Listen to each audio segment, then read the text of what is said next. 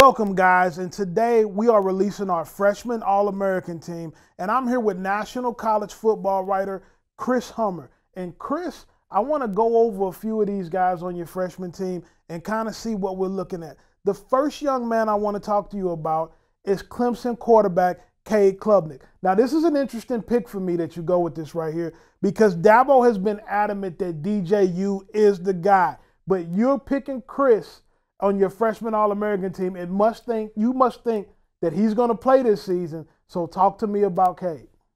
This is an interesting one, I'll be honest. I'm not 1,000% sold DJU won't be the guy all year. DJ is a really talented guy. He was one of the best passers in America just 2 years ago. We saw what he did against Notre Dame. He could easily recapture this form.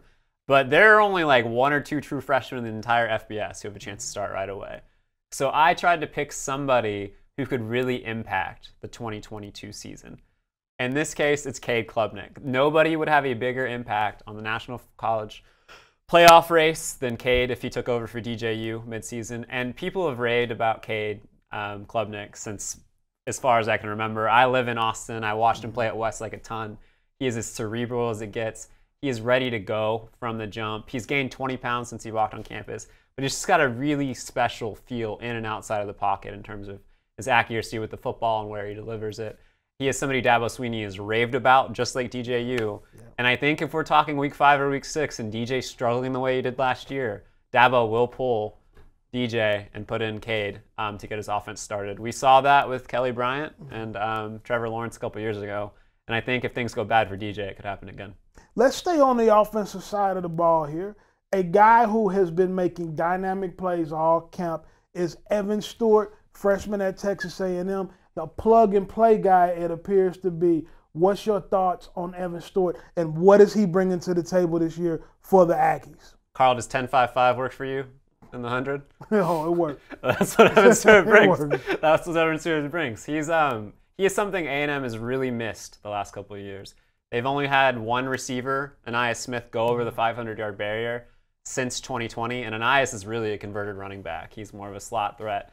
Somebody that I think Barton Simmons, our old colleague, used to call a toy weapon. He can line up in a lot of places. Evan is a true alpha on the outside. He's a true #1 receiver, and he is going to be that from A&M right away. He's showed out in the spring. He's showed out this fall, and I expect him to be one of the best freshmen in America, bar none. He's that talented. I got a call from an old friend the other day who was telling me that Will Campbell, a freshman offensive lineman for LSU, will be a day one starter. If you're good enough to start on the offensive line for LSU and the SEC West as a true freshman, you're a special, special talent. Let's talk to everybody about Will Campbell. Yeah, I don't think Will went under the radar. He was a borderline top 50 recruit. He was one of LSU's biggest prizes in the 2022 class. But he is somebody that just went in right away at LSU under Brian Kelly's new regime and impressed. He's put on 25 pounds since he walked on campus. He was already a big guy, 6'6", 300. Now he's 325. He's put on the weight quick. And he's somebody since spring that's been taking first-team reps. He's been locked in there. He's a freshman. I'm sure he's going to take his lumps. There's no harder position to play in college football as a freshman than offensive line, at least in my opinion.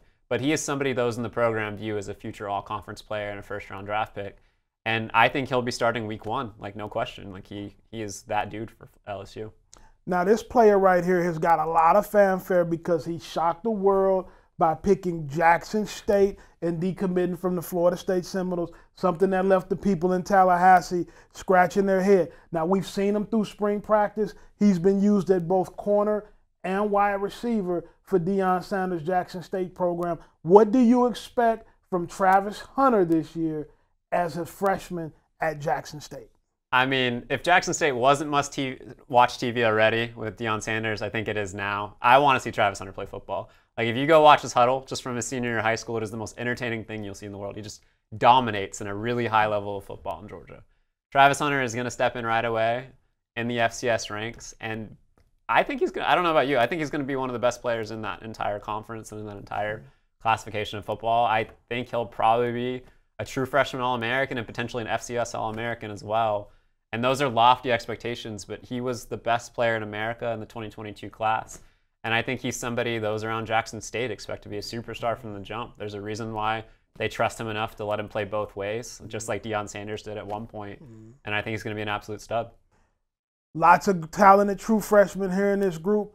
Guys, pay attention to our list today. Like, subscribe, follow everybody in the network on Twitter and social media. For Chris Hummer, I'm Carl Reed. We'll see you next time.